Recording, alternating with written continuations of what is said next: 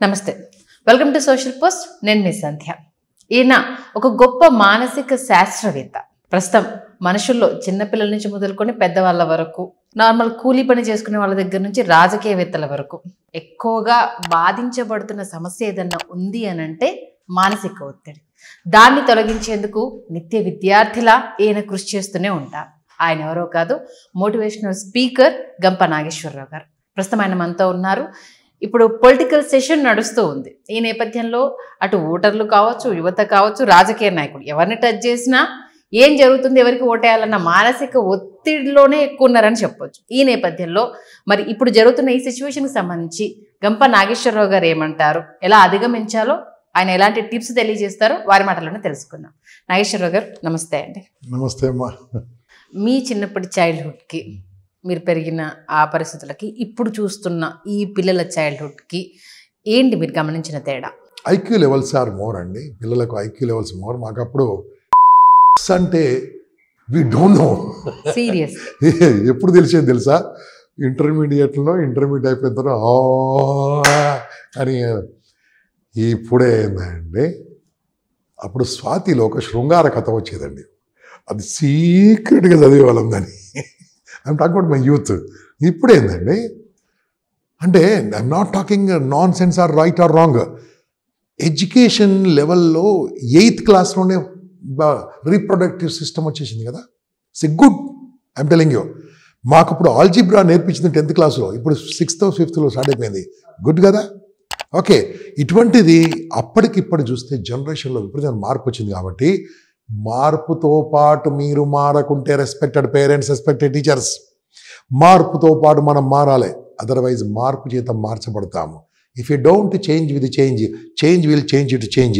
Better change otherwise change will exchange so better change before change అందుకనే మనం మారుతూ ఉండాలి పిల్లలకి ఏం కావాలి వాళ్ళకి ఏది తెలుసుకొని వాళ్ళకి ఏం కావాలో మనం మారుతూ ఉండాలండి there expectations are very high very very high ఒరే చదువుకోరా నువ్వు చదువుకుంటే నీ ఇప్పుడు చదువురా అమ్మాయిని చూడరా అంటే వీడు అమ్మాయిని చూస్తుంటాడు ఇంకా ఎందుకంటే నువ్వే చూడమన్నా అంటాడు లేదురా చూసి నేర్చుకోరా అమ్మాయి ఎంత బాగా చదువుతుందో అంటే సరే ఆ అమ్మాయిని చూసి నేర్చుకున్నాను వాళ్ళ పక్కింటి అంకులకు 3 కాలం నీకేం లేవు కదా అంటే అప్పుడు క్వశ్చన్ వాళ్ళం కాదు now they will ask question కాబట్టి పిల్లల్ని పెంచడానికి ఒక కళ ఉందండి ఆ పిల్లల్ని పెంచడానికి ఒకప్పుడు కళాకరలే ఎందుకంటే చూడండి అప్పుడు మా పెద్దనాన్నగారు మా రెండో నాన్నగారు అంటే మా నడిపిన ఆయన మా నాన్న ముగ్గురు ఓకే మా పెద్దనాన్నకు కొడుకు 4 పిల్లలు ఓకే మా నాన్నకు 3 పిల్లలు మేము 4 మా నాన్నవారి చెల్లె కూడా చిన్నప్పుడు హస్బెండ్ చెప్తే మా ఇంట్లో ఉండేది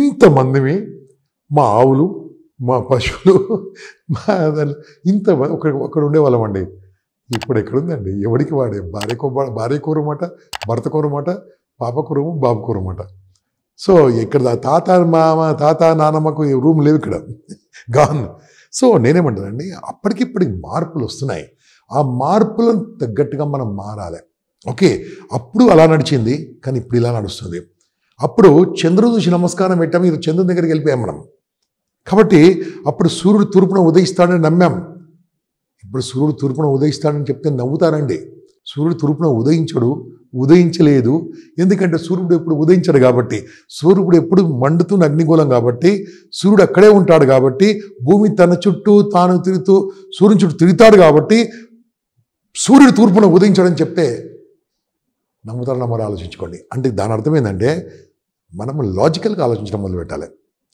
పిల్లల్ని 5 ఏళ్ళ వరకు రకంగా పెంచాలి 5 నుంచి 12 ఏళ్ళ వరకు రకం పెంచాలి 12 నుంచి 19 ఏళ్ళ వరకు పెంచాలి తర్వాత పెంచక్కర్లేదు ఇప్పుడు కనుక సమయం ఇవ్వకుంటే చాలా ఇబ్బందులు అవుతాయండి షాడిస్ట్గా మారుతున్నారు పిల్లలు మెయిన్ సీరియస్ అదే నేను అందుకే చేంజ్ ఓవర్ ఏంటని అడగడానికి రీజన్ ఎందుకంటే తెలియకూడని విషయాలు ఇప్పుడున్న ఆ ఏజ్కి తెలియకూడని విషయాలు ఎక్కువగా తెలుస్తున్నాయి దాన్ని రైట్ వేలో గైడ్ చేయకపోవడం వల్ల పిల్లలు ఎంత అనంటే ఇప్పుడు 5th క్లాస్ చదివే పిల్లాడికి గర్ల్ ఫ్రెండ్ వాడికి గర్ల్ ఫ్రెండ్ లేకపోతే అది ప్రెస్టీజ్ ఇష్యూ అయిపోతుంది ఈ రేంజ్లో ఈ పరిణామాలు రాబోయే రోజుల్లో ఊహించడానికే భయంకరంగా ఉంటాయి అంటూ ఒక టీచరు ఆవేదన వ్యక్తం చేయడం జరిగింది అంటే ఎటుపోతుంది అన్న ఒక క్వశ్చన్ మార్క్ అంటే 5th క్లాస్ పిల్లాడికి లవర్ ఏంటండి అలాగే 4th క్లాస్ ఇందాక అన్నట్టు 4th పిల్లలకు సెక్స్ అంటే ఏంటో తెలియడం ఏంటంటే ఎంత దారుణంగా ఉంది. తెలియడంలో తప్పలేదు, కానీ దాన్ని పిల్లలకు ఎక్స్ప్లెయిన్ చేయలేకపోతున్నారు. వాళ్ళకు నచ్చినట్టు వాళ్ళు ఊహించేసుకుంటున్నారు. దానివల్ల తెలియకుండా జరిగిపోతున్న పరిణామాలు అవి ఎటు తీసుకెళ్తున్నాయో అర్థం కావట్లేదు అంటున్నారు. ఇవి కంటిన్యూ అయితే ఏంటి అసలు పరిస్థితి? పేరెంట్స్ టైం ఇవ్వట్లేదు పిల్లలకు. పేరెంట్స్ పిల్లలకు టైం ఇస్తే ఇవన్నీ రావు కదా. అమ్మకి టైం లేదు. సీరియల్స్ బాబో, సీరియల్స్ అని తిట్టకండి, మీ ఇండస్ట్రీ బాగుండాలని కోరుకుంటాను, ఓకే. కానీ టైం లేదు. అమ్మ టూ, నాన్న ఇటు, నాన్న బ్యాగ్ పట్టుకుంటూ వెళ్ళిపోయాడు, అమ్మ బ్యాగ్ పట్టి వెళ్ళిపోయింది. ఇంకా పిల్లెందుకు? పిల్లలకు సమయం ఇవ్వాలండి. డబ్బు ఇవ్వద్దు, సమయం ఇవ్వాలి. మంచి చెప్పాలి, చెడు చెప్పాలి, రామాయణం చెప్పాలి, మహాభారతం చెప్పాలి. ఏమండి అవి పుక్కిటి పురాణాలు అంటారు, కాదు నిజమైనది. అవి ఎలా జరిగిందో చెప్పాలి, ఎందుకు చెప్పాలి, మంచి చెడు అన్నీ ఉన్నాయండి. నేర్పించాలండి చిన్నప్పుడే. పెళ్ళిళ్ళకి తీసుకెళ్ళాలండి. ఈ మధ్య పెళ్ళి తీసుకెళ్ళలేదు, పిల్లల్ని మ్యారేజ్ తీసుకెళ్ళట్లేదు. చదువు ఆడేం చేస్తాడు. నేనేం చేస్తాను సార్, చిన్నప్పుడు పెళ్ళికి వెళ్తే 5 రోజులు వెళ్ళేవాళ్ళం, 1 వేలకి 6 రోజులు వెళ్ళేవాళ్ళం. అక్కడే ఉండేవాళ్ళము, వాళ్ళ ఇంట్లో ఉండేవాళ్ళము. అక్కడందరూ పరిచయమే, పెద్దనాన్న, చిన్నాన్న, మామయ్య, బాబాయి, తాత, వాడు లేడు. ఆడేమంటో తెలుసా, డాడీ డాడీ. ఈడేమైతే డాడీ, ఈడేమైతే తెలుసా, చిన్నాన్న కొడుకైతారు అంతే. ఎగ్జాక్ట్గా మొన్న మా మ్యారేజ్లో, మా బ్రదర్ మ్యారేజ్లో జరిగిన సిచ్యువేషన్ కూడా అదే. జస్ట్ పెళ్ళికి 1 గంట ముందు వచ్చారు, అక్షంతలు వేసారు, వెళ్ళిపోయారు. ఆ రిసెప్షన్లో కనిపించాం, ఫోటో దిగాం, వెళ్ళిపోయారు.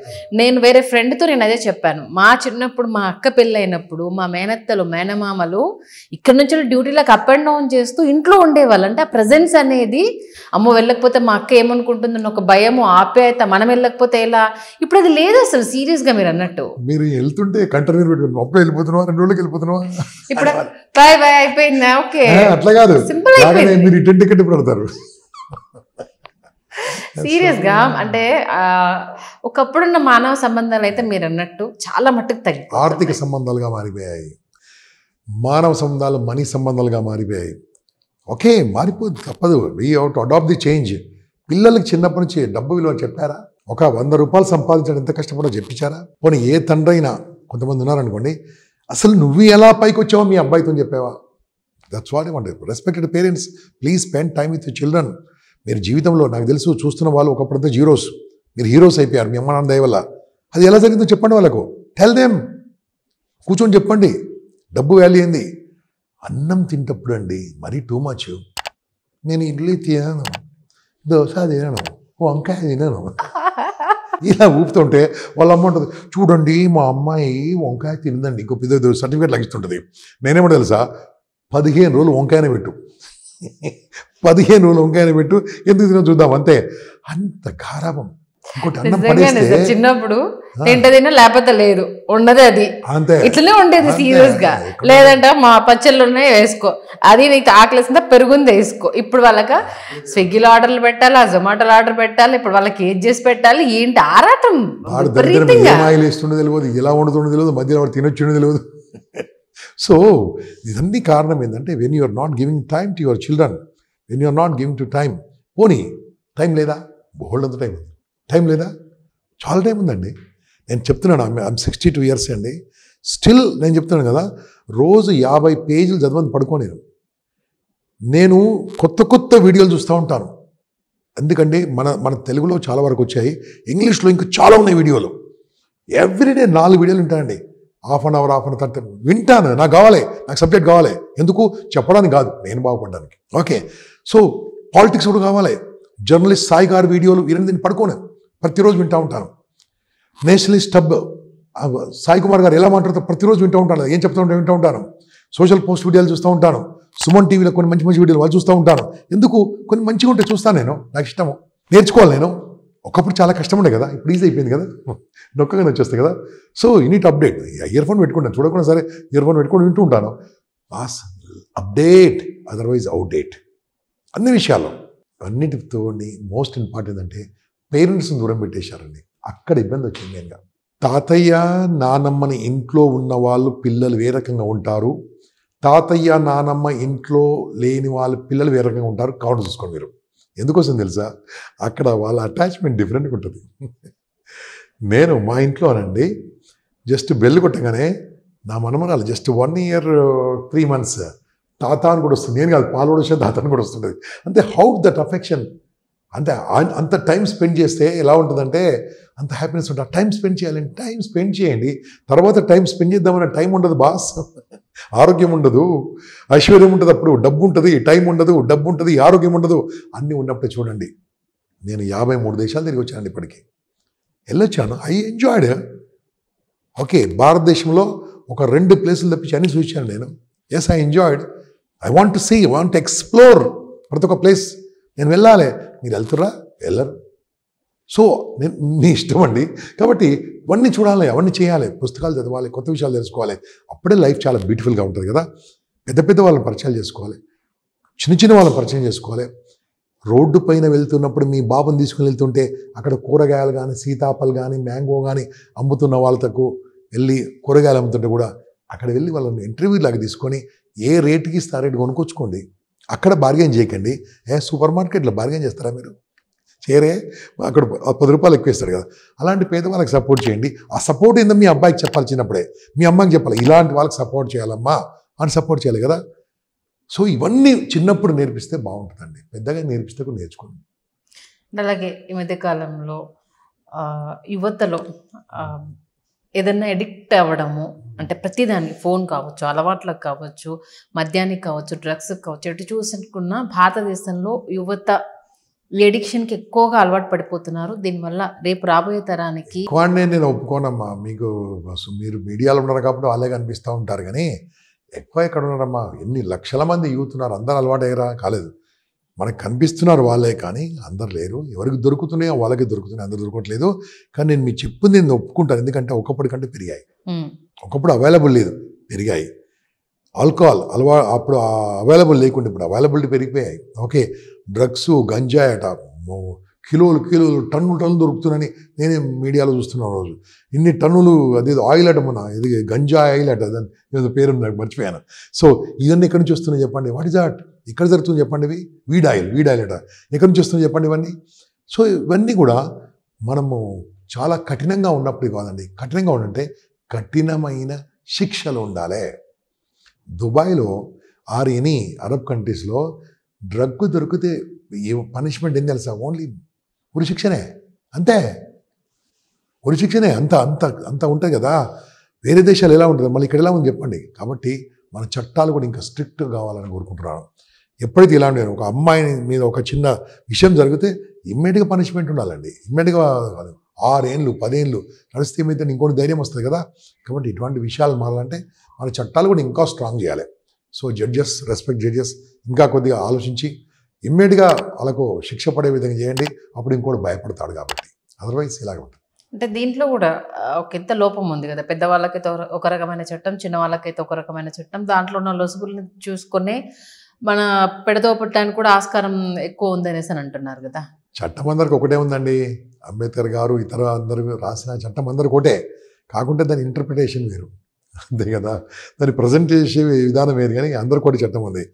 కాకుంటే ఆ చట్టాన్ని మనం ప్రజెంట్ చేయడంలో ఉన్నది ఎప్పుడండి ఏ దేశం మారుతో చెప్పానండి. చాలా గొప్పలు చెప్పారండి. విద్య, వైద్యం, న్యాయం, ఈ 3 ఉచితంగా దొరకాలండి. విద్య, వైద్యం, న్యాయం, ఈ 3 ఉచితంగా దొరికిన దేశం అభివృద్ధి చెందుతుందండి. ఇప్పుడు ఈ 3 కూడా చాలా ఎక్స్పెన్సివ్ అయిపోయింది మన దగ్గర. విద్య చాలా కాస్ట్లీ, వైద్యం too much costly. Hyderabad is the capital city for దీనికి. న్యాయం అయితే ఈ మధ్యలో వింటున్నాను, ఒక హియరింగ్కు 1 crore అట.